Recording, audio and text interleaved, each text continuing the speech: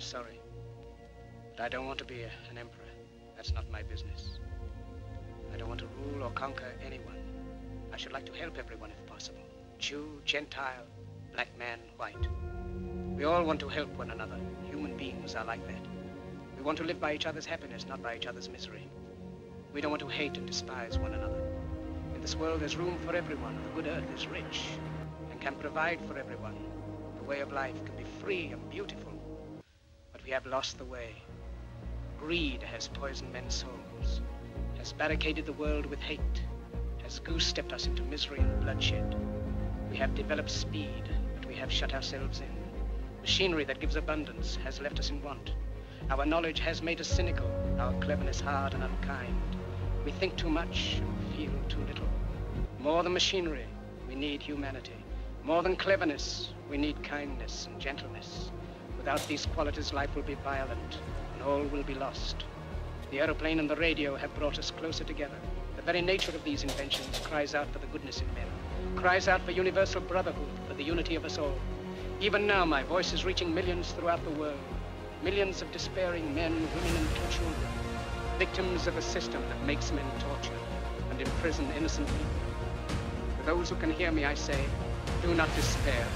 The misery that is now upon us is but the passing of greed, the bitterness of men who fear the way of human progress. The hate of men will pass, and dictators die, and the power they took from the people will return to the people. And so long as men die, liberty will never perish. Soldiers, don't give yourselves to brutes. Men who despise you, enslave you, who regiment your lives, tell you what to do, what to think, or what to feel, who drill you, diet you, treat you like cattle, use you as cannon fodder. Don't give yourselves to these unnatural men, machine men with machine minds and machine hearts. You are not machines, you are not cattle, you are men. You have the love of humanity in your hearts. You don't hate, only the unloved hate, the unloved and the unnatural.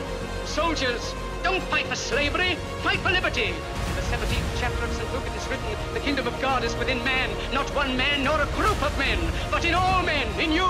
You, the people, have the power to create machines, the power to create happiness. You, the people, have the power to make this life free and beautiful, to make this life a wonderful adventure. Then in the name of democracy, let us use that power. Let us all unite. Let us fight for a new world, a decent world, that will give men a chance to work, that will give youth a future and old age a security. By the promise of these things, brutes have risen to power, but they lie. They do not fulfill that promise. They never will. Dictators free themselves, but they enslave the people. Now let us fight to fulfill that promise.